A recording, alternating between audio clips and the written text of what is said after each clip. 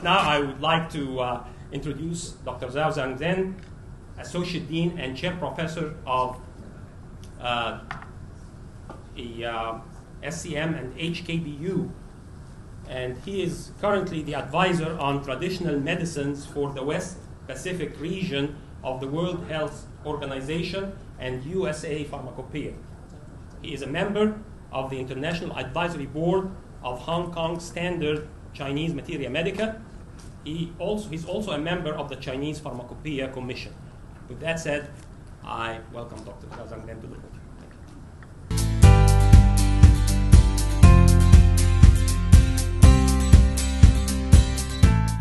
Thank you, Chairman. Thank you for your introduction. My topic will quality control of the herbal medicine. Now in the world, the herbal medicine was used here and there widely, but at the same time, the safety issue also arousing international concern. Here is actually the United States the herbal market. About 10 years ago, I have published one paper. It's called Authentication is Fundamental for the Standardization of the Chinese Herbal Medicines. I can give one example. The mutong and fungi, this is a commonly used herb, but there is a report there are some AA, allyl acid, inside of it. But based on my investigation, in the market, there are 9 species share the common name of the mutong and fungi, but actually only 2 of them originated from Aristolochia. For the others, no relation with this family. Another example is the Western herb, Echinacea. Now, actually, in the market, there are 9 species. How about only 3 species are officially in the United States Pharmacopoeia? How about the situation? In the global, the plants, the number of the plants is 300,000, but there is 1.6 million the names. That means each of the plants hold 5 or 6 names. This is really a big issue. How to make identification of these plants? In my paper, I give a diagram illustrated herbal medicine authentication that including the 6 steps. The first, Bencao literature, the Asian literature, and then botanical identification, taxonomic study. And the third one is morphological study, and after that is macroscopic identification. And then the chemical, the DNA identification, and the last is molecular analysis. So in these years, for the chemical and the DNA analysis, this is a well-development, and many research experts, as the Professor Guo is here. And now, in my topic, I'd like to focus on the first 4 steps. This is the work, what I did in the past the 30 years. The first one is the field investigation. Actually, in the past 30 years, every year, I use about 2 months to do the field investigation. Actually, last night, midnight, I just came back from the Guangxi province with Professor Zhang. So about 20 years ago, we published one book, Medicinal Plants in China. It was published by WHO. Here I want to mention the water sample is very important because for the taxonomic study, this is very important, but it needs the long-term accumulation. Now in Hong Kong, with Hong Kong Baptist University, with sponsored by Bank of China, we established one of the herbal center, and the commonly used herbal samples was stored here. So You can easily access this, the Herbal Center information is freely on website. Okay. The next is now talking about the herbal resources. Actually, in the ancient time, only used for the decoction pieces, but there are many routes using these seeds. So in order to meet the market requirements, the cultivation is really important. Based on our investigation, we have divided the herbal medicine into 7 zones. Here is the map of China. You can see that the zone A focus on this area. The typical herbs is Pharmacognosy. The zone B in this area, the typical one is Korea. The third one is the pioneer in the zone C. In this area, about 3,000 species. The zone D in the southern part of the China, Hainan and Guangdong province, for example, Morinda. Another one is in the Sichuan and Yunnan province. The typical one is Pinelia. Yeah, of course, this is very popular. Both can be used as food and herbal medicine. Is the Lithium bubble in the Ningxia and the Xinjiang province. And in the last one is the Levum Palmatum, the Ji zone in the Tibet and the Sichuan. Yeah, in here in this table, I have summarized the situation, the current situation about the cultivation in China. Up to now, until the May of this year, over 69, approaching 70 species and 109 the manufacturers. This is a GAP approved by SFDA. All this, the information I have summarized and published in the Journal of Pharmacology. Okay. And besides, we did the field investigation in mainland China. At the same time, our group, we also did the herbal resources in the other country.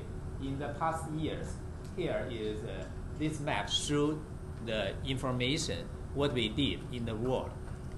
Based on our investigation, we have the finished and published one set of the book that called Encyclopedia of Medicinal Plants. In volume 1 and 2, give the information of medicinal plants in China. The volume 3 is the Western herb in the Europe, United States, Australia, and India, this information. In the volume 4, the information is the tropical and the subtropical area around Hong Kong. So this is the information. The Chinese version and the English version already published. The Korean version is editing now. Here is one of the sample chapter of this book. Yeah. And at the same time, they also set up a website. Now over 1,000 species of herbal medicine.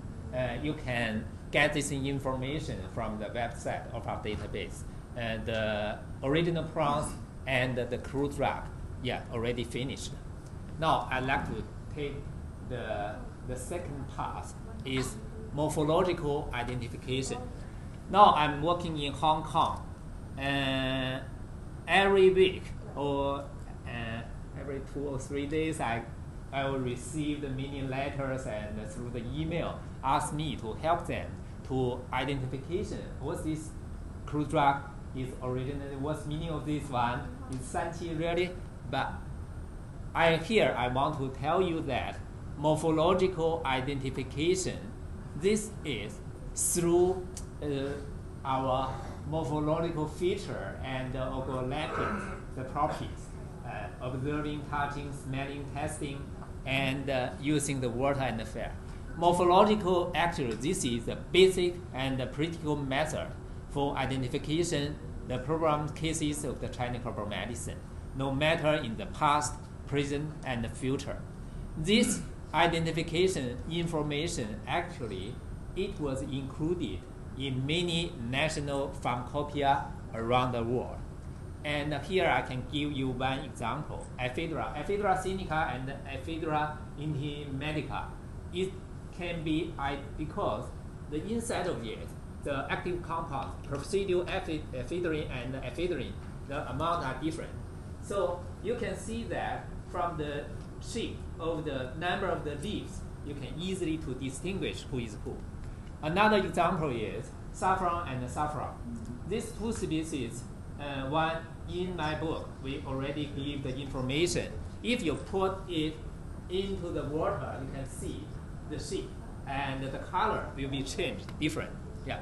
So this is based on our 5 years investigation in the market, collected over 10,000 samples. We published a handbook, easily confused herbs in Hong Kong, because Hong Kong is import and export for the herbal medicine. The situation, the program in Hong Kong, all with the program in the other parts of the world.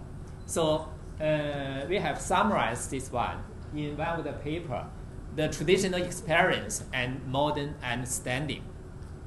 And another monograph of authenticated Chinese illustrated authenticated Chinese herbal medicine already published. This one in the Chinese version, traditional simplified version, and also Japanese version. 6 experts from Japan, they helped me to translate it into Japanese. The Professor Goda-sensei from Gokuri's SH Kenjo helped me to publish this one. The English version already published, and the next one is the Korean version and the Russia version, and also the German in German. Okay. The third step, I want to say something about macroscope identification. Talking about the macroscope, this is a traditional method, but I want to tell you is that it's very easy.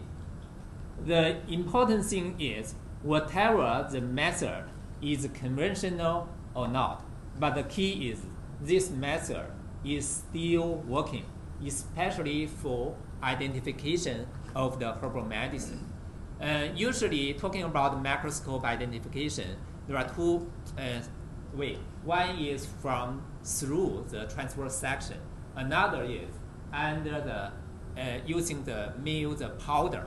Yeah, I can give one example. The cortices is quite expensive in Hong Kong market. 1 kilogram at least 200,000 Hong Kong dollars. 1 kilogram, quite expensive.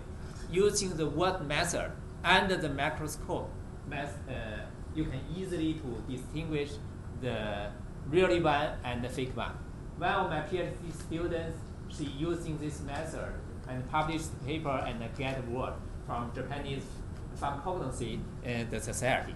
And I was invited by the Chinese Pharmacopoeia, accumulated 10 years data when I worked in Japan, to publish one of the monograph, macroscope identification, the Chinese curves. And now, in the past 10 years, our group and Professor Kevin will introduce this in detail, I think. The Hong Kong standard of the Chinese Material Medica, macroscope identification information was included in this one. And now, USP, the monograph, Dietary Supplements Compendium, from this year, and coordinated by the Professor Guo, is editing the compendium of herbal medicine in the USP. The macroscope is also very important method in this one. Now, in this year, I think at the end of this year, we will publish another monograph for macroscope identification. This one, yeah. All of them is the Chinese version and the English version. And in recent years, combined the macroscope identification method with the chemical analysis method together, we have published a series of the paper. Here is we combine the polarizing macroscope. And most of our paper already published in this journal, Macroscope Research Techniques. Yeah. Now, I'd like to talk the last part, the 本草 literature. 本草is a Chinese word. That means materia medica. It means the ancient literature in the history of China. And talking about the 本草 materia medica, it gives us three kinds of the information: the history, the literature, materia medica. Talking about the materia medica gives us information: original plants, material and medicinal property of the theory, and clinical application. Maybe this one you know is Artemisia. 3 years ago, the Professor Tu got the Lasker and the Clinical Medical Research Award from the United States because artemisinin, this is a very active compound, anti-malaria. It was founded from Artemisia annua. Where got this information? Actually from the Asian book 1,005 years ago. So in China, like this kind of the book, there are so many. Here is one example, the Asian book. We use about 10 years, collected, and then make a revision, eventually published. If we put this book, the total number is 403 volumes. If we put it in this size, it's really the one book, this size, one row of the book. So many. Here, I want to mention one of the important famous doctor, the hero in the history. He is about 100 years ago, the Li Shizhen, and he's the publication, Compendium of Medicinal Materia Medica, 本草纲目. In his book, records 1,892 medicinal plants, animal, mineral, and other objects that have medicinal properties. Actually, from now on, as Li Shizhen's 500 years birthday approaching, 2018, from now on, another 4 years to go, our team has launched a culture project to honor Li Shizhen's great contribution to Chinese medicine. Some of the featuring books, publications, and the TV series, and numerous academic activities will be carried out. Here is 2 sets of the book. It was published in the last month. We also had association to study the Li Shizhen and the 本草. Here I want to, for this meeting, I prepared one of the TV about 5 minutes. Now it's in Chinese, but with English the wording. So please enjoy it. 名为《本草纲目》的医学巨著问世，将民族传统中医药学推向巅峰。它是中国古代医药史上卷帙最长、内容最丰富的药学著作。它是一部医药百科全书，更是中华民族文化遗产的一块瑰宝。2011年，《本草纲目》作为世界文献遗产，成功入选世界记忆名录。在中国改革开放、聚龙腾飞的今天，香港浸会大学中医药学院与香港健康卫视，在李时珍诞辰500周年之际，联手打造全球首档以中药材为拍摄对象的大型文献式纪录片《本草纲目》。香港浸会大学中医药学院是香港最具综合实力的中医药教研机构。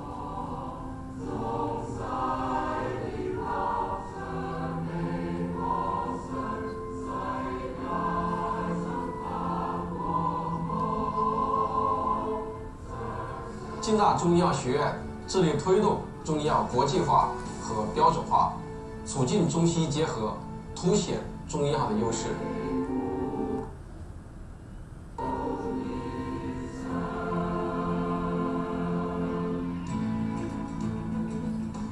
健康卫视是全球第一家通过卫星全频道用汉语普通话播出的医学科普卫星电视台，采用丰富多彩的节目形态，传播健康理念，珍爱绿色生命，呵护和谐生态，崇尚品质生活。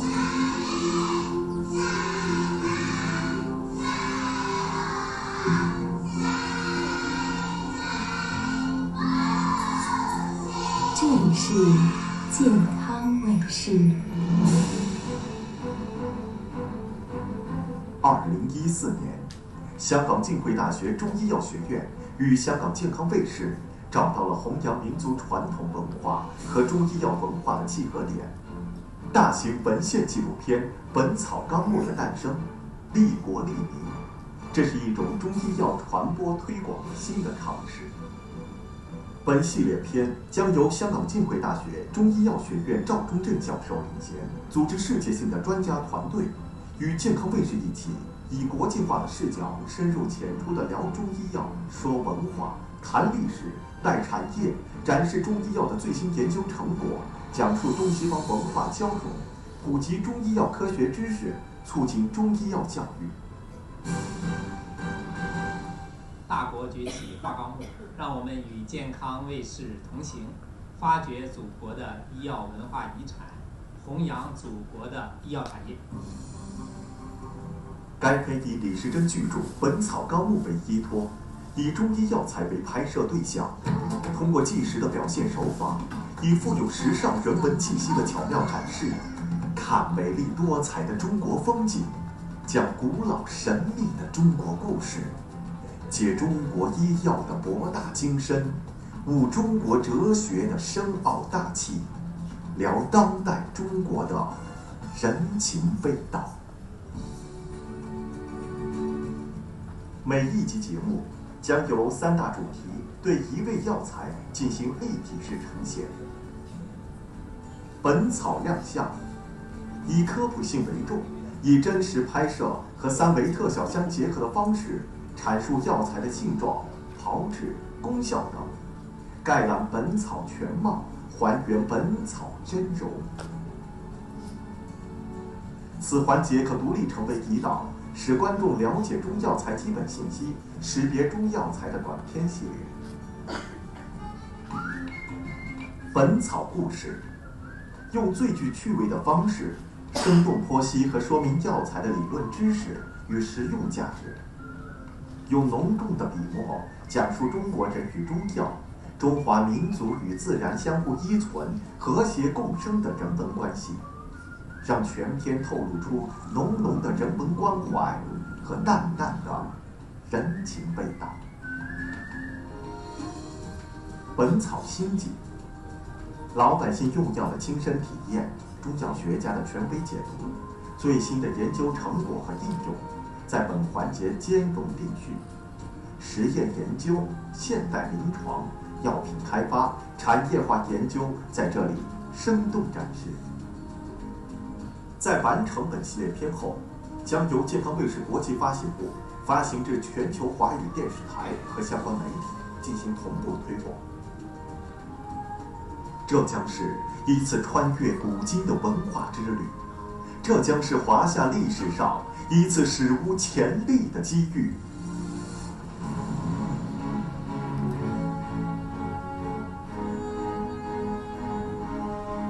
怀着虔诚之心，我们正视本草；怀着感恩之心，我们以现代电视手段重铸本草；怀着热爱之心，我们期待与社会各界有识之士携手努力，把《本草纲目》真正做好。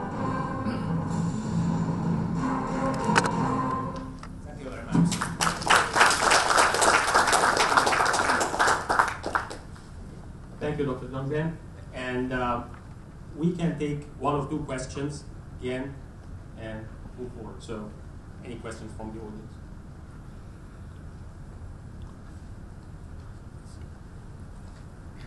Hello, I'm Dr.